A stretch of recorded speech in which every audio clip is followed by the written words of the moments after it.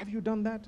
Well, if you have, good news, because I tell you what, I've always said tahajjud is by invite only. I'm sure you've heard me say that. Invitation only.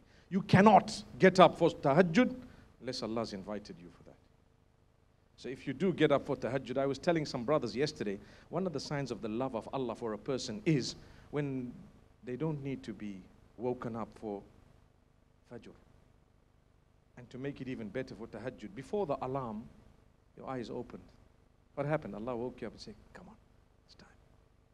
And you have a smile on your face, and you're so happy that you got up before the clock, and then you're up, you made wudu, and you're Allahu Akbar, you're enjoying your relation with Allah. That's a sign of the love of Allah.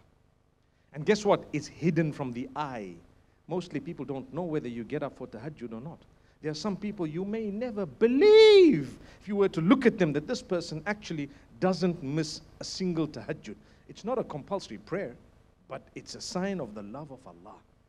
When you enjoy your ibadah, when you enjoy your acts of worship, it means you've worked on yourself, and by the help of Allah, He's allowed you to grow.